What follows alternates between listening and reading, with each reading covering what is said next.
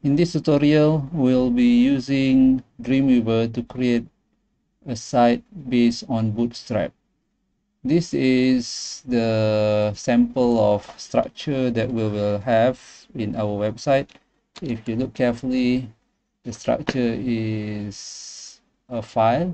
This is the root, and then there will be a few Bootstrap files. There will be a template, and there will be 3 files: index, project, about.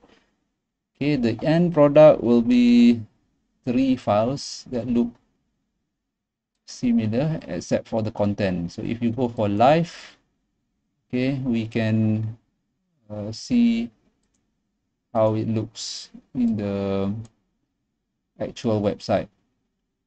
Okay, this is the file index, and then if we can preview it, go to real-time preview using your favorite browser, you'll get to see your website: home, about, and project. So more or less it looks the same, except this part is different. Okay, if we resize the screen size, it will be responsive, or you can use the developer tool. Go to more tools, developer tools. You can change the screen size, iPhone and iPad. Okay, go back to desktop version.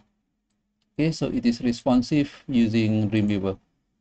To start using Dreamweaver, the first thing to do is you go to site, new site, and then you make the selection for the local site folder, which is where you store your file. So you'll be creating it, for example, anywhere within your favorite folder.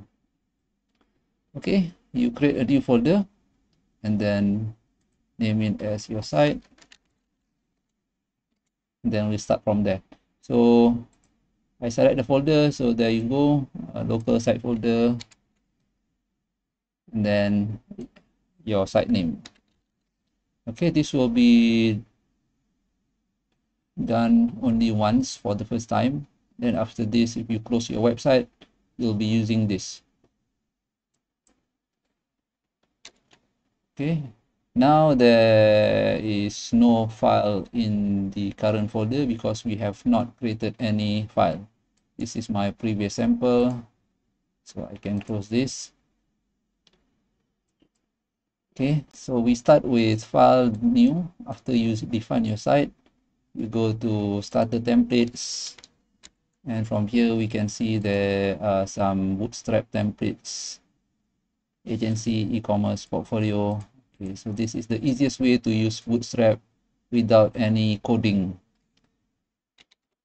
Once you have chosen a suitable template, you create. Okay, then you save. File, save. Make sure you save it in the same folder as where you define your site. For example, here I save it in download imran because the definition of my site just now is download imran, so you must save it here. Okay, for example, I save as test, and then the extension HTML is added automatically. Okay, so make sure you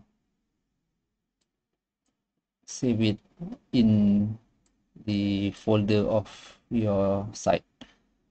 Then it will ask copy dependent files. Okay, we copy.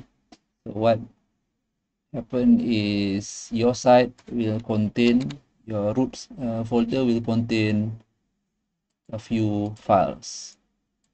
Okay, so this is the script, the bootstrap, and the CSS. Okay, now to see the website, you can change the view, whether it's live or design. When you view in design, it looks terrible. The proper way is we should use the live view and it looks fine. Okay. The easiest way to change the design is, okay, there is blue lines here. If you click on the blue lines, it changes screen size.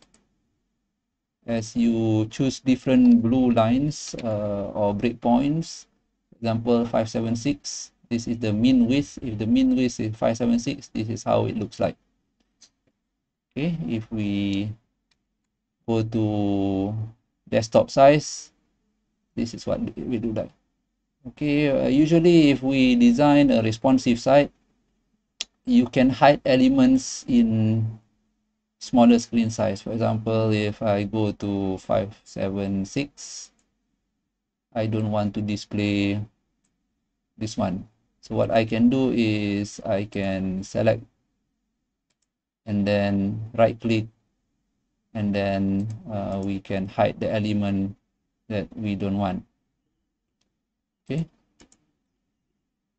example, I don't want to display this, I select and then hide.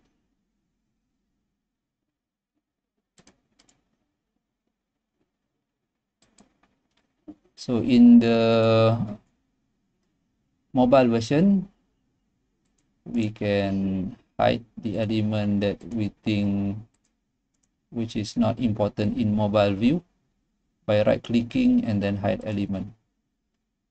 In the larger screen, okay, the elements are there, but once we go to smaller screen size, okay, it is gone.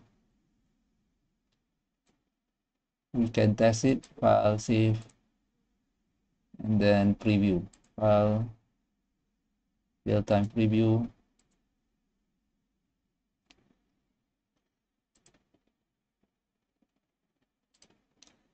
Okay, so now if the screen is large, there are 6 circles. If I reduce the screen size, okay, it's gone, only left with 3.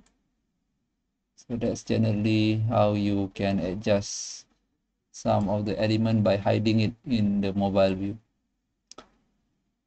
Okay, other than that, we will learn how to create template so that we can create multiple pages easily, home, about, project, by using one single template.